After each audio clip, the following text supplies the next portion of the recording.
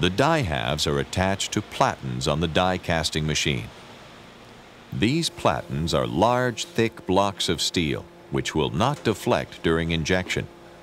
They include the stationary platen and the movable platen. The stationary platen holds the die half that is called the cover half. This platen has a hole directly in line with the metal injection cylinder. The movable platen holds the other die half, called the ejector half. This movable platen slides back and forth on ways.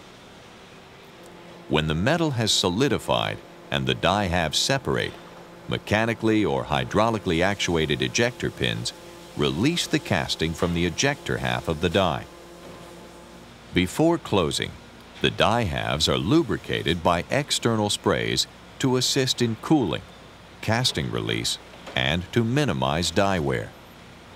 Lubricants, usually water-soluble, can be manually applied, but are often sprayed automatically using central die spray systems.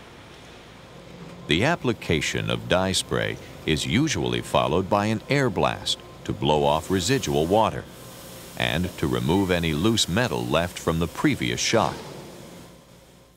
After release from the die, the casting can be removed manually with tongs or dropped onto a conveyor or down a chute for transfer from the machine, or removed using automatic extractors. These extractors are commonly used and often provide automatic die spray lubrication.